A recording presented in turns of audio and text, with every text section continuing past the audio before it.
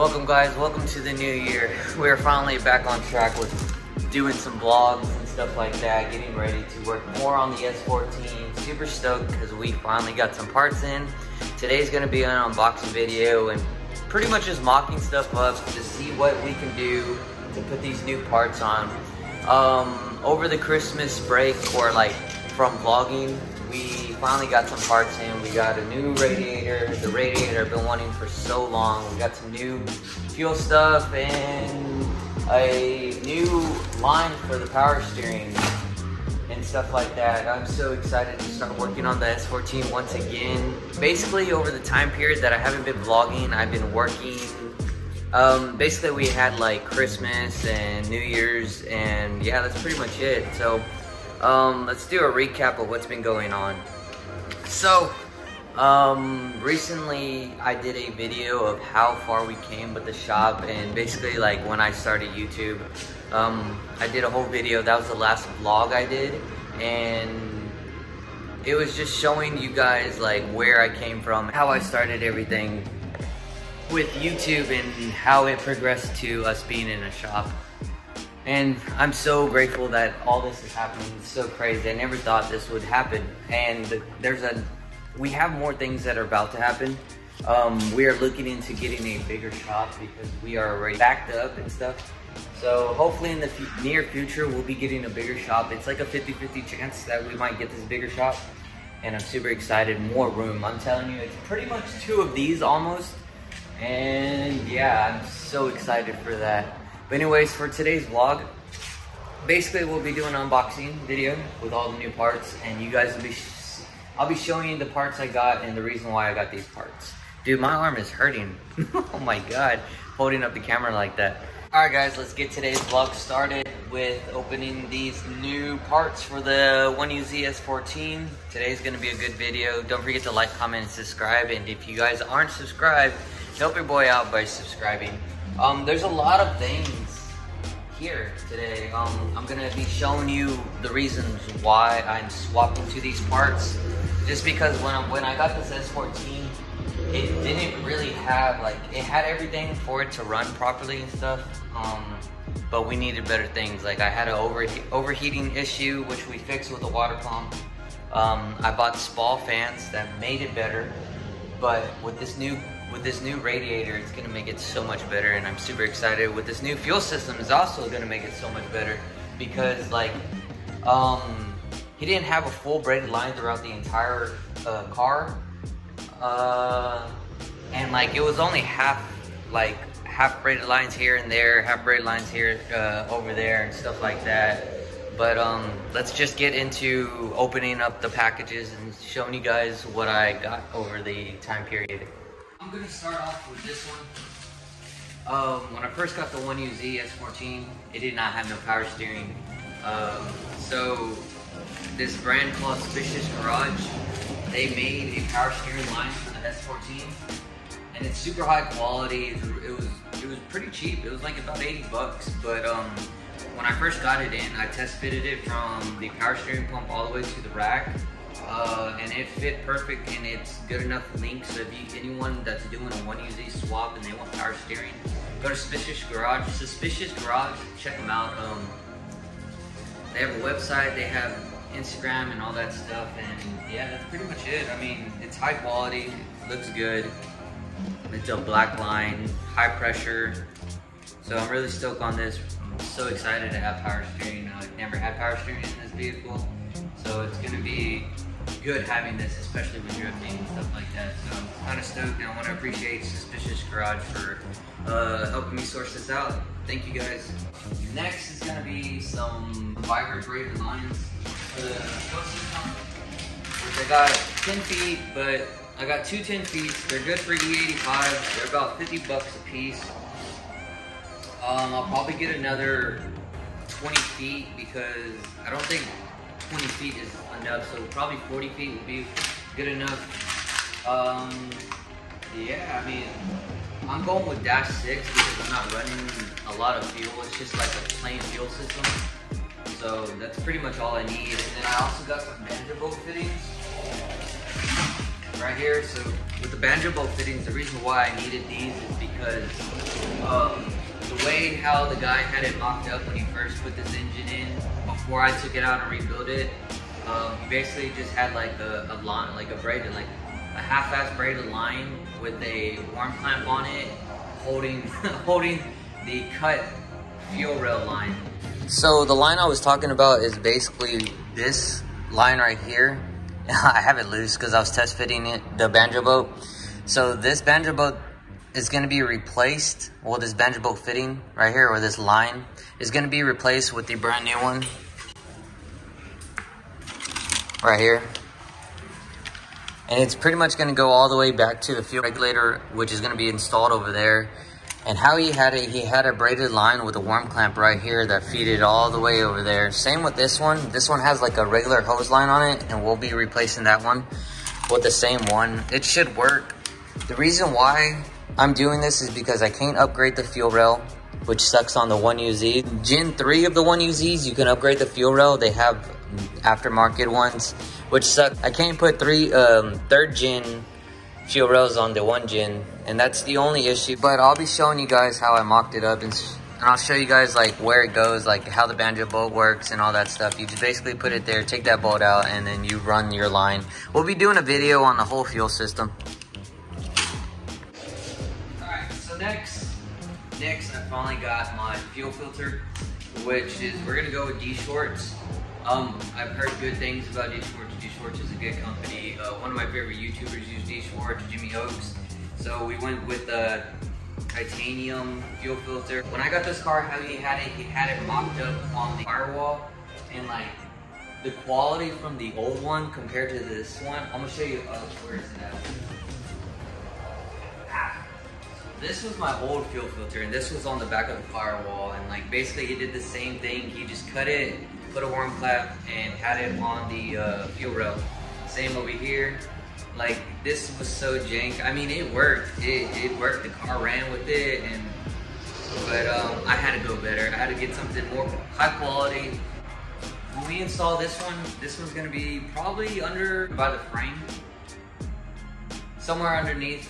But if not, I'll probably locate it same place on the back firewall. So this is the D-Shorts FF110. It's high quality. It's good for about 500 horsepower. I want to say, I'm not 100% sure, but I want to say it is. And it came with -6 ANs, stuff like that. Super high quality, dude. I love how it looks. It just looks so good looking. It comes with a filter and everything and stuff like that. You just need a AN wrench to pop these open, and then you can put this bad boy in. The engine bay is gonna be looking so clean. I can't wait. We're so close. So the next thing that I got recently was probably, I ordered this about Thursday, and it came in yesterday, Saturday, which is the D-Shorts fuel regulator. It's so small compared to the old one. Let me show you the old one. So same thing with the old one. He did a worm clamp, and he cut it, put some tape on it, and yeah, it basically worked that way. I don't know how, but this is the old fuel regulator that I had. It worked. It's an eBay one. I mean, it's still good. I haven't had any issues with it. But this one compared to the D-Shorts one, like, it's smaller, but dude, this one looks so good. And I like that it came with its own mocking plate where you can mock it anywhere on the engine. So basically we're gonna be putting this D-Shorts one somewhere on the firewall where it was. But this is the D-Shorts 1000, and it can go up to 1000 horsepower. For this one, they have a 2000 one for 2000 horsepower, but dude, I'm not even gonna get anywhere close to that. So this is the fuel regulator, and we also had to order the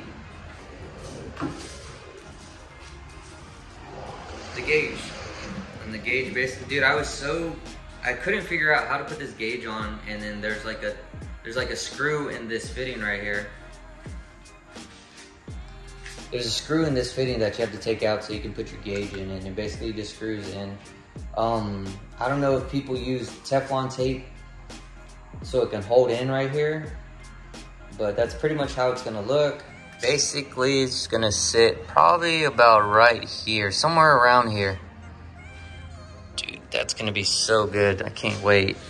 Like, the color does not match or anything, but it'll pop good enough right here. Who knows? We'll figure it out once we start the fuel system, but I'm super stoked for this new fuel regulator. So this is the radiator I've been wanting for like so long. Let's just say it's my dream radiator. So I went with the Chase Base tuck radiator. And basically this is gonna be tucked under the radiator support, which is right here. It's gonna be literally tucked in this area right here, and it looks so good, man. You have to do a couple fabrications and cut into the radiator support, but it's all worth it once it's in, and it's so big. It's thick, it's like super thick. Oh man.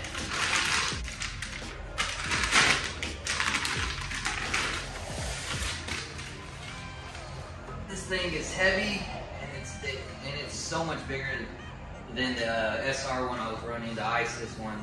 And look, that's crazy how thick this thing is. And it, man, I'm so excited. I still need to get the filler neck, which goes about right here. And you can put your coolant and all that stuff in. Once we start on the cooling system, we'll be getting that. I also need to get a fan relay for it as well.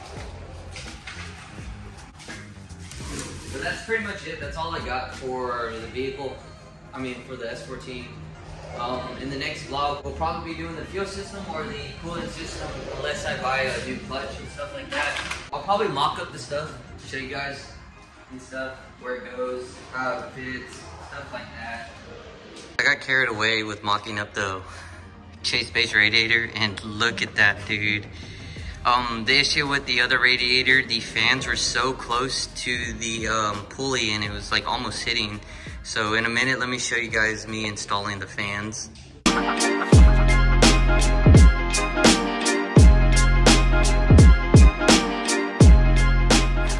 But once we start working on it, because this is supposed to be sitting right here, right over here, in here more. But even if it doesn't, look how much more, I have more room. Like literally this thing was almost hitting the fan.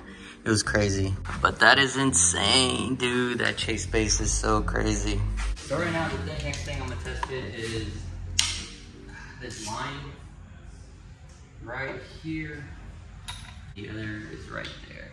So this is the next thing I wanted to test before we start getting into it more. Fits perfect.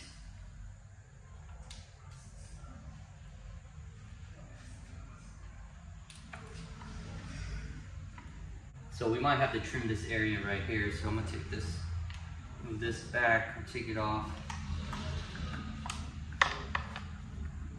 Just move it right there, because it's gonna have to be like that.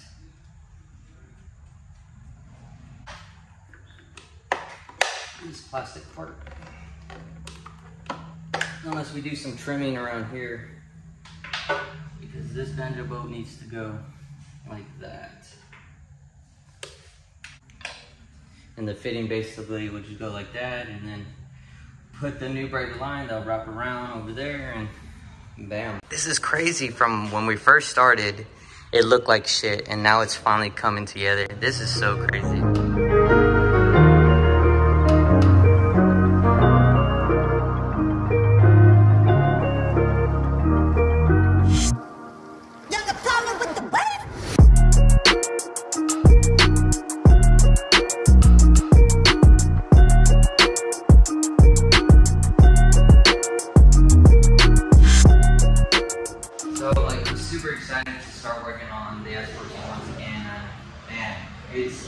It's been almost a year since we took out the engine and did all of this. Like, we came so far.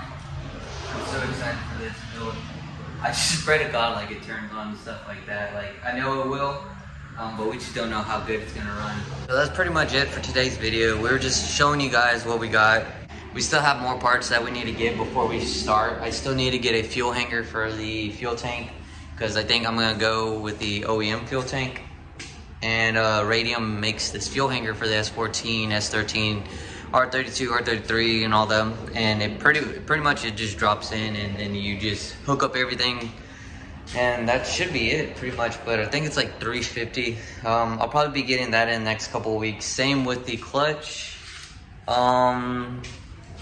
There's quite a bit things that we need to get before we really start getting this thing to get ready to turn on. But I'm super excited that we're coming far. We're really, look at that, dude. Like, if you guys go back to the old videos and go check out this thing, like it does not look the same anymore. Like, it's completely transformed. Like, I'm stoked how far we came with this build, and it's gonna keep on going. And we have two more cars to work on to do more builds on them. We have a Miata that we're gonna case swap, and dude, it's gonna be crazy. It's gonna be fun. It just takes time. Like, that's all I have is time. So I hope you guys enjoyed today's vlog. Oh, and we still have Jose's car to work on and stuff like that, dude. That's gonna be crazy because we're gonna be rebuilding the SR. So if you guys are new to the channel, hit that subscribe button and just keep on watching, because I promise you guys, we're gonna have some badass content. I mean, like, it might be like the same stuff other people do. To prove a point that you can do anything you want and you can succeed in everything. So just keep on striving for your dreams, and eventually it will happen. So guys, I'll see you guys on the next vlog. Don't forget to like, comment, subscribe, and I'll see you guys later. Peace.